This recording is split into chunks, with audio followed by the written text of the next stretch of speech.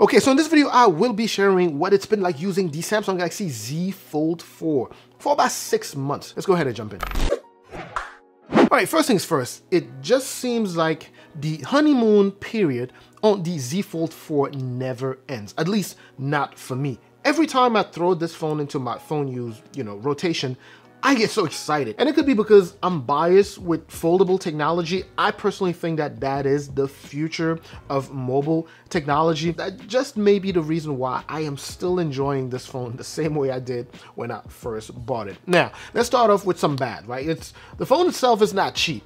1,800 bucks, I believe. 1,800. What I have here is the 512 gigs, so it would have cost $1,900. But the good thing is with Samsung, when you pre-order these things and you trade something in, I ended up paying like 900 bucks. But anyway, so if you were to buy this outright, out of your pocket, it would be $1,900 for this specific model, 512 gigs here. Anyway, that's the only thing that I could say is bad about this phone. $1,800 or $1,900 for future-proof, I don't want to call it future-proof technology. Let's just say something that comes out of the ordinary. I think it's well worth it if you have the money for it. I absolutely love this phone. And I have a whole range of different phones, of very interesting phones, but this one is still one of my all-time favorite that I always throw in my rotation. But anyway, so using this phone over the past 6 months has shown me, or has confirmed, that Samsung continues to stay on the path of innovation.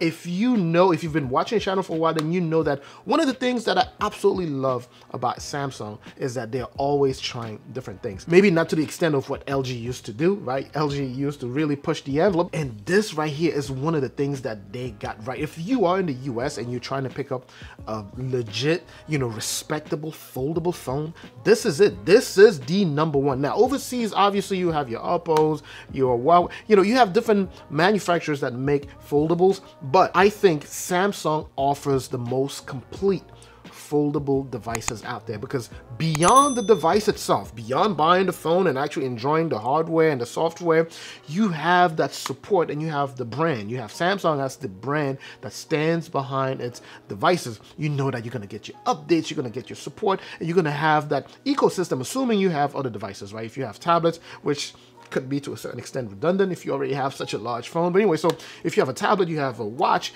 you have a phone, you have a laptop, all of that good stuff, you can enjoy that continuity, right, among all of your Samsung devices. So Samsung offers a more comprehensive package when it comes down to just foldable devices. Again, you can buy another foldable device for sure, one that's well made, but in my humble opinion, Samsung still offers the most complete one.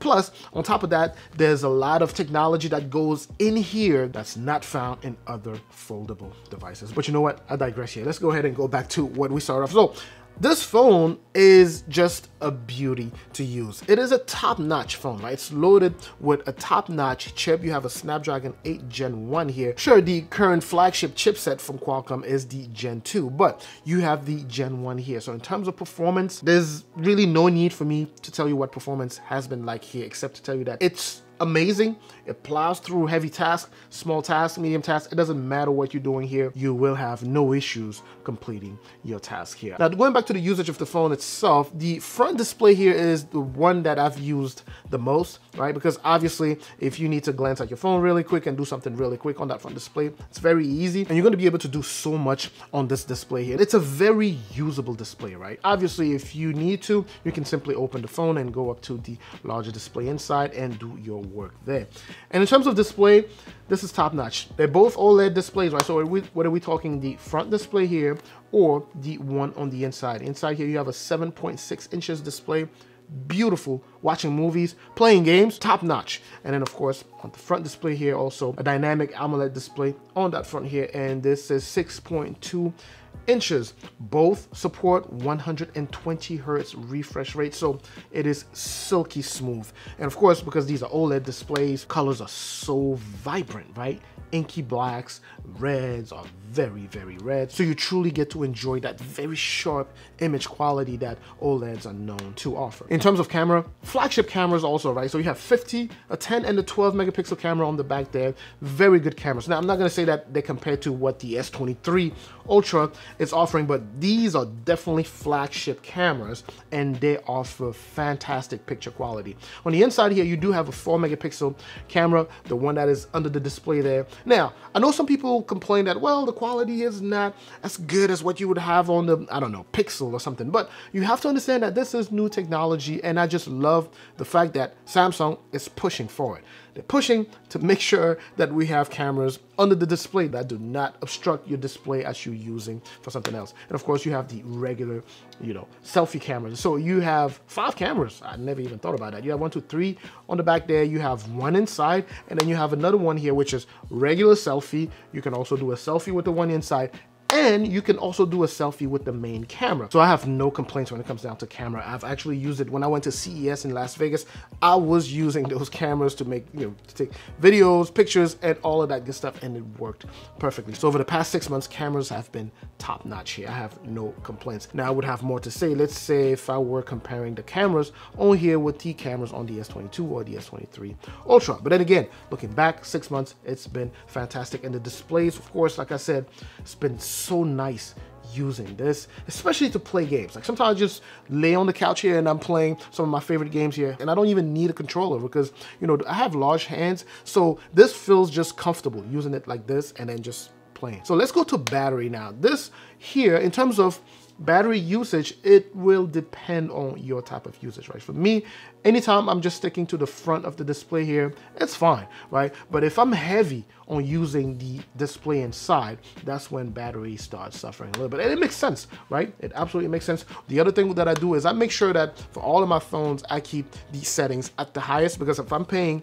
all of this money for these phones, I want to make sure that I truly enjoy them. So, you know, if you have the settings at the highest and you're constantly using the main display there, you know, it may not last as long. But the good thing is, because this front display has been good, you know, good enough to use as a regular phone, I don't tend to unfold it open and use the larger screen just for a little task. Right? So if I'm on the go, if I'm walking, if I'm doing different things at the same time, I tend to just use the front display. Now, if I have some time to myself and I'm sitting down and I'm taking my time, that's when I will usually go for the larger display. Now, I think this is a good point to stop here and just kind of do a quick recap, right? So in terms of physical features and physical attribute, this phone actually is, you know, the bleeding edge of technology. It is so cool. I still think this is the coolest phone on the market. Worth the money, but if you want to go ahead and buy that, do what I do. Make sure to trade things in and make sure to get the best deals possible. But anyway, so using this phone here, the Galaxy Z Fold 4, over the past 6 months